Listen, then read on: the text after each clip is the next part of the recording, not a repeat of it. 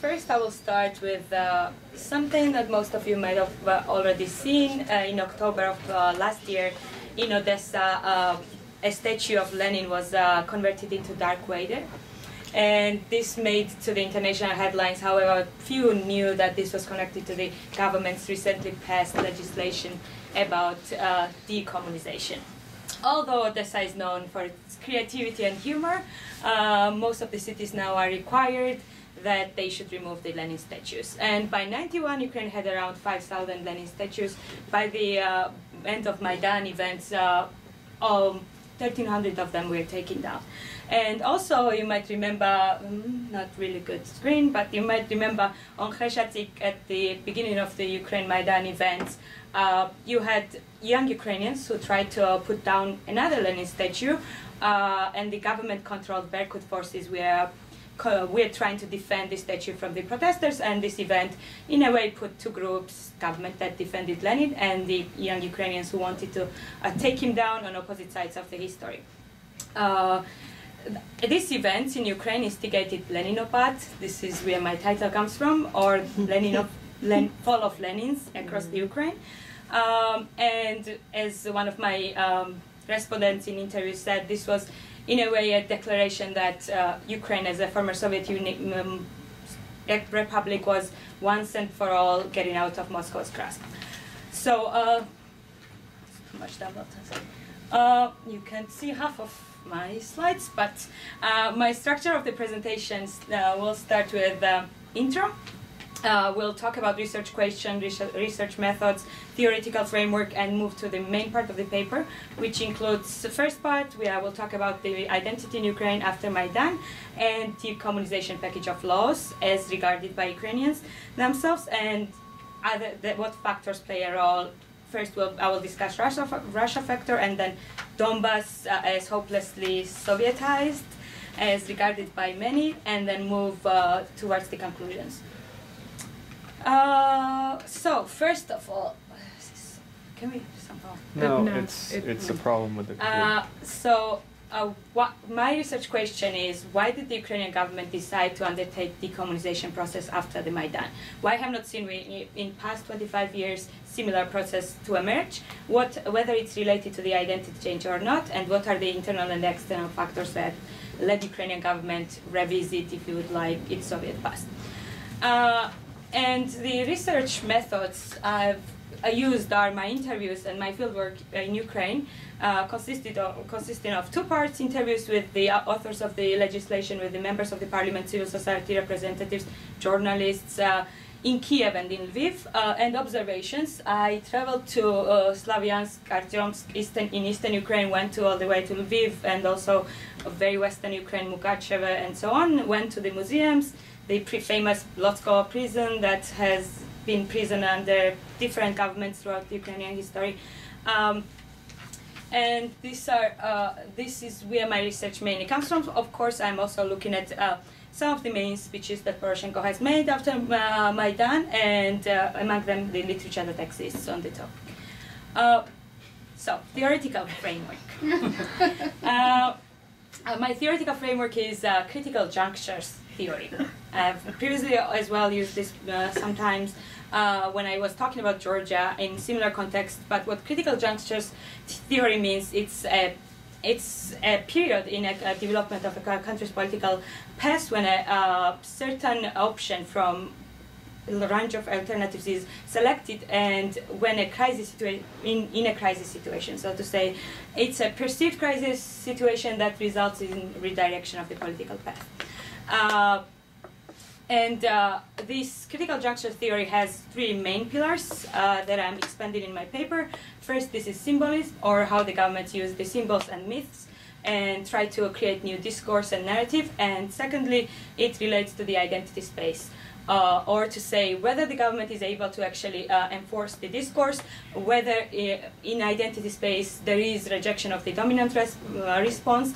And thirdly, it relates to state technologies, or this very technological term used in a way. I think some of the math scientists also wrote this theory, so not very social science oriented, but it means ability of the government to actually implement its discourse in practice.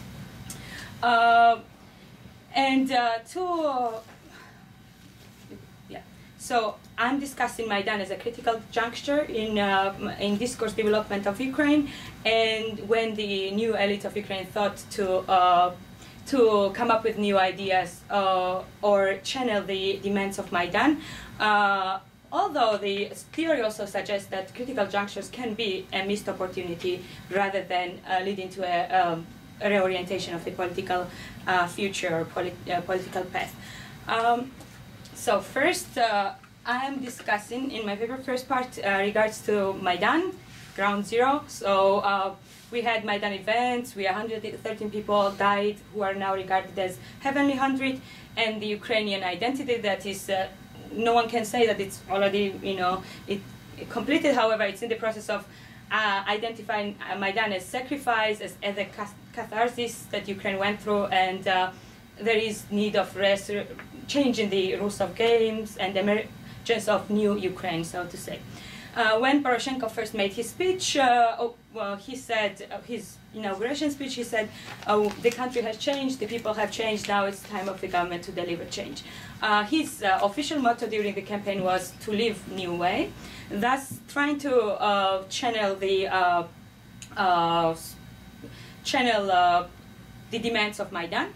And what we have seen throughout this period, and I'm looking at various polls, among them one done by the International Research Institute, Ukrainian International Institute of Research, that says that in the beginning of Maidan, 88% of Ukrainians had positive view of Russia.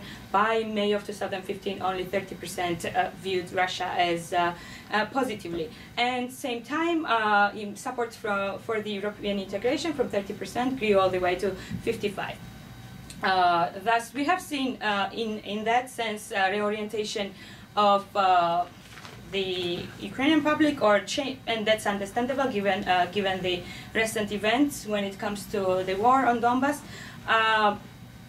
And when I'm talking about this, I'm trying also to explain that Ukrainians, I mean, this has been many times said, but Ukrainians on Maidan stood not only for European integration, but as Milan Kundera put it very well when talking about Hungarians and Czechs, that the idea of West and Europe for Hungarians and Czechs is about higher degree of democracy and higher degree of freedom rather than the European integration per se. So this is how I'm looking at what demands came out of Maidan and what is now the Ukrainian government trying to channel. Second part, and finally getting there, is the decommunization package. Decommunization package is, this set of laws, and there are 4 laws, is by themselves, Ukrainians regarded it as decommunization package. However, it can be actually argued whether it's decommunization package. Obviously, social scientists, as most of the cases, don't have one accepted idea of what decommunization means. For me, I related it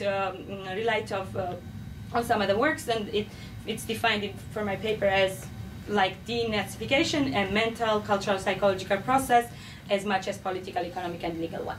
So if we look at the decommunization package, or what Ukraine calls decommunization package, we can say that Ukrainian package replies to only psychological and cultural, however, does not really speak about political, economic, and legal. What I mean by this, it does not include the lustration that we have seen in Central Eastern Europe.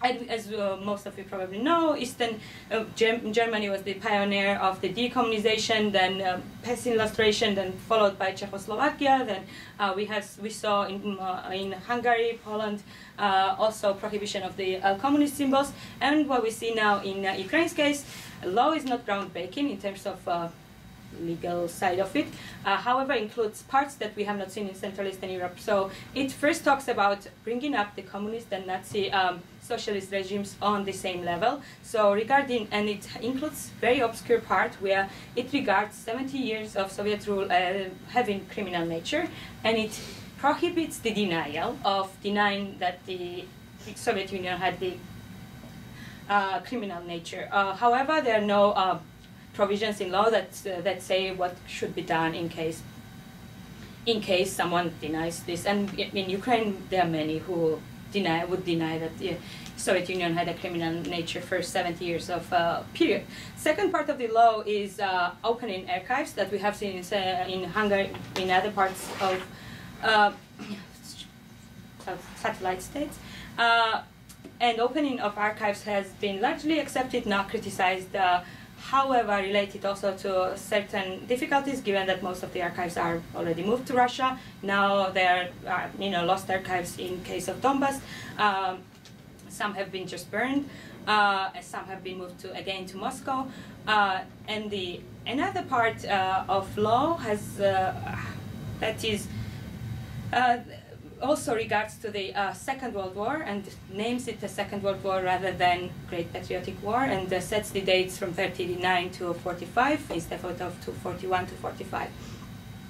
And most controversial part of the decommunization package is the fourth part of the law, which commemorates freedom fighters for Ukrainians' independence. So, and it also, like in previous case of the criminal nature of the Soviet Union, also prohibits the role of the freedom fighters in Ukrainian history. And specifically, this part of the law caused much of international attention, much of international discussion, and 70 scholars sent a letter to President Poroshenko ahead of signing the bill into law that this was registered in the history, and he was politicizing historical memory and attacking something very fundamental for researchers' pursuit of truth. However, the package was anyways passed, and now implementation is in question. Another criticism that I have to mention, less important, however, is the symbols and renaming the streets. But for the population, probably the most important, because they have to pay from their budget for this, and it has been calculated that it will require, actually in Foreign Policy magazine I saw $1.3 billion US dollars, and I was thinking that was a wrong number, but maybe even not wrong number. But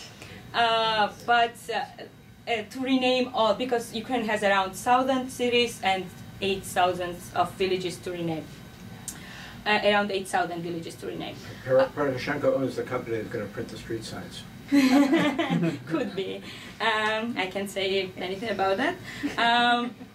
However, the part about the most visible part, and then we can also see nihilism towards the law from the population, because, for example, the residents of Dnipropetrovsk decided that they would rather keep Dnipropetrovsk, which is named after Petrovsk, who was one of the apparatchiks of the Soviet Communist Party, and residents of Dnipropetrovsk, I said it 3 times, I deserve a credit, decided that let's keep Dnipropetrovsk, but just say that we mean St. Peter, not Petrovsk. And that has been the last suggestion. So to say what I'm trying to say about when I discuss decommunization package I mean that in reality, this does not offer substantial change.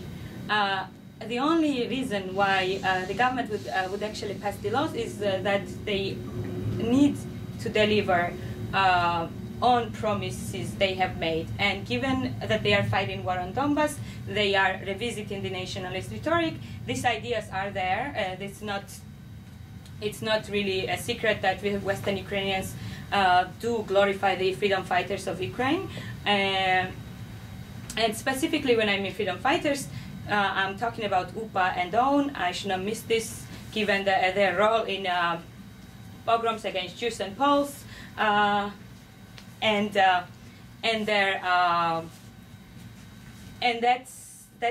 that is not, and I will talk later, that is not shared across the population. This is a Western Ukrainian idea that the Poroshenko government has taken up as a national idea. And in that sense, next thing I'm discussing in my paper is what factor does Russia play here. And I'm arguing that in the wake of the war on Donbas, rejection of Russia has become, in a way, raison d'etat for the Poroshenko government, and decommunization as Russia is understood as a successor state of the Soviet Union and inheriting in itself the whole Eurasian idea. It's presented as rejection of Russia and that by itself per se means European integration. And I mean, this is not a Ukrainian phenomenon, and Norman Davies was talking about it and said that in Europe we have seen many times that it became a political football when countries try to detach themselves from their neighbors to go towards the West or go more towards Europe. And as I talked about the attitudes, also in population changed against Russia. Next thing, to go quickly about it, next thing I will be discussing is another point here, why this is why the government is doing this. I'm trying to explain. However, I'm also in my paper discussing who is left out of the process. And throughout my interviews, I had feeling that maybe it's because it's very hard to get the data at this point when countries at the war, or there are sentiments that are influenced by the fact that countries at the war. However, when I was asking whether this would antagonize Donbass more, I was getting in response, well, then what can we do about it? So sometimes Ukrainians view Donbass as hopelessly Sovietized. It's not real Ukrainian. And if you look at the polls, actually, and we compare the attitudes on Donbass and in Western Ukraine, you see that OWN and UPA are the most disliked parts of the Ukrainian history for Eastern Ukrainians. And the negatively assessed persons, if you go through the list, you see, first you see Bandera, then you see Yushchenko, and then you see Poroshenko. That's the hierarchy for Eastern Ukraine. So, despite the fact that, given that the government is not doing actual much change and same time tries to define itself outside Russia, it also leaves out important part of the country that right now might not seem important, but years to pass can become a cornerstone for, in a way, that's where the Ukrainian identity clash in future. However, I'm not going into discussing that in my paper. And I'm going to move to conclusions quickly. And my conclusions is that decommunization, as given by the package, as they call it, package of laws, does not really have any value unless the government offers something actual. It does not include lustration. It does not include any changes. I mean, it doesn't even, because it only refers to the historical memory part of it. And so the question, and to answer to my research question, my conclusion is that government needs it to legitimize itself, to come up with a new discourse after Maidan, because there is a space to be filled, and it's more rhetoric rather than real change, and it's an escapism for the government that has not really done much while the population really demands real change. And Yaroslav Hristak, famous or prominent Ukrainian historian, in his article once says, yes, Lenin has fallen, we don't live on Lenin Street anymore, and it's pleasing. However, what is offered to us? Historical memory. And I would conclude with the quote from Tim Snyder, where he says that I worry a little between states pass memory laws or decommunization laws, it's going into wrong direction because culture is not the problem in Ukraine. Administration is the problem in Ukraine, and the state has a difficult task ahead, a task it can't avoid, which is anti-corruption, anti-oligarchy, and the creation of functioning bureaucracy and rule of law. And furthermore, one famous, not so famous Ukrainian TV show said, government could remain the modern Moscow Bridge in Kiev as not Moscow Bridge, expressing how little government actually has to offer. Thank you. I can expect questions, comments. Questions? Too much. Go ahead. Yeah, hi. It was very interesting and enlightening, but can you comment on the fact that this appeal to the past, it seems like a mirror image of what is going on in Russia, when they talk about the war all the time, Second World War, and pass laws prohibiting denial of the official version of the war. And do you think there is an influence, or is this like something inevitable that's happens to countries who don't have a very productive institutions or something? I mean, I can't really say how, I mean, I have not studied how it's in Russia. However, for Ukraine's case, what I'm looking at, obviously, countries at the war, and it needs to somehow bring back, and when I'm discussing in my papers, I'm saying that Ukraine, in a way, getting, Andrew Wilson put it really well, getting one's history wrong is most of the times case for nations. This is not something only Ukraine is doing. Yeah, it's pretty much everywhere that we see that most of the countries like see their history in a way that, you know, it's being part of nation, part of being nation, correctly so. And especially now in Ukraine, when you see the war going on, obviously they do need to bring back the idea for fighting for independence and so on, and that has become, in a way, the only bread the government is giving to public, while public, despite the war going on Donbass, is requiring or asking for getting something back. So I don't know if I'm replying to your question, but I can't really speak about Russia. I can just say that it is most of the times part of being a nation to get its history in a wrong way. So, so decommunization is kind of a negative process, right? It's discarding or disowning some parts of the past. Do you see a counter process of looking for usable pieces of history, looking for things that could be a more positive basis for what we do want to be like in the future? Maybe something that would be connected to being more of an honest or rule of law state, anything like that? Among the government or among the population? Either one, whatever. I mean, yes. When it comes to the Soviet past, given what the laws say, it's complete rejection of the system in 70 years altogether. However, when government speaks about it, yes, obviously speaks about Ukraine as in its European future, in its democratic, where you have no corruption and you can reform the institutions, so on. However, is it delivering? No. And what we see when people are asked among those who participated in Maidan why they took part in Maidan, most of them say that, you know, because of the system is not functional, because they are fed up, because the economic situation is going down, and now economic situation has even worsened. So people are waiting to see change. However, they don't see anything going forward. So I would say my conclusion is that this is actually I mean, it's very early. I'm also pointing out this is early to say, but I'm kind of pointing towards the fact that this might be a missed opportunity of critical juncture and cornerstone of my paper, rather than, yeah. Thank you. So, in the first place, one short comment. I really kind of like welcome and salute the conclusion of the Snyder quote. Was really very apt, and it is confirmed by experience of my country and Baltic states. In the late 80s, early 90s, kind of this Leninopad was happening very extensively, both in Georgia and on the Baltic states, on the same level. Although Stalin is a separate story in Georgia, so I'm not talking about it. Well, so even though, and kind of this like decommunization, so taking down the communist symbols was happening almost on the same level, the paths that the Baltic states and the Georgia made in the 90s and early 2000s was very different, notwithstanding kind of symbolic equality. So symbolism is important. It is like part of actually getting rid of history, but it's maybe necessary but not sufficient. And like Snyder put it very well, it's like nice that they put it. And the second sort of a little bit devil's advocate question, talking about the criminal nature of Soviet regime, which I like, I totally embrace.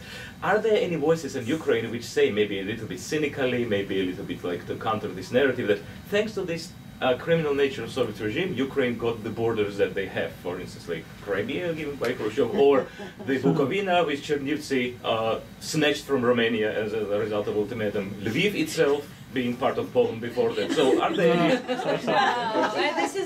This is something that obviously Ukrainians would not agree with you about. What they are saying, like what I've heard from the critics of that part of the legislation when it comes to the criminal nature, is that it's an important part. Good, you asked that question. Is that because Ukraine also prohibited Communist Party, and then now the Communist Party, there are three communist parties. One is Workers' and Peasants' Party, and there is another new Communist Party and Communist Party. And one of them appealed to the European Court of Justice, European Human Rights Court. Yeah, and they are and they might win it because the idea and the critics of this law, and there are many, say that this prohibits freedom, like goes against the freedom of speech, because we should be able to say whatever we would like about the period of the history we lived in. So, I mean, I don't. As of Georgia and Baltics, we can discuss that separately. Professor, you wanna? I don't know what's the rest. Yeah, I just had a quick question. The numbers that you quoted earlier about 30% positive view of Russia in May of 2015, does that include the Donbass, or this was just the other part of Ukraine? I think it includes Donbass only, not Crimea. Wait, no. Not, it does not include Crimea, I but thought- includes Donbass. Wait a second. So 30% in the Donbass area have a negative view of have a positive view of No, Russia? it's nationwide. Nationwide. Right. Yeah, 88. It was previously now. Mhm. But so that includes Donbass. Donbass only. How can you? They go through. I had a question about the nature of, you might have discussed this, and I might not have caught it, but the nature of pluralism in the political discourse of memory. The heroes they're holding up in most of Ukraine from the freedom fighters were ethnic Ukrainians, often committing atrocities against non-ethnic Ukrainians. Is there a recognition that Ukraine's history, more so even than that of many other countries which have similarly pluralistic and multi-ethnic history, is there a recognition that that there are many different peoples who've always lived there, that there's that really Ukraine owes its nationhood to many different ethnicities? Or is it a very is this a very particularly the decommunization legislation, is it a very ethnocentric view? Well, it's very hard in a way to know. One thing is, it's the literature I've been reviewing. Most of the people say that Ukraine is now embracing the civic identity rather than ethnic one, first time in history, so on. Very hard to rely on them. However, when you come down to the Western Ukrainian history and you come, or the history of the freedom fighters, and when I inquired through my interviews, Tim Snyder calls these people, anti-Semite, like, and you are, what do you think about it? They would always say, well, it was war. What? So It was war? all the parties, we're bad. So yes, we do know that there have been some atrocities, etc., but it was part of the war. How much? I think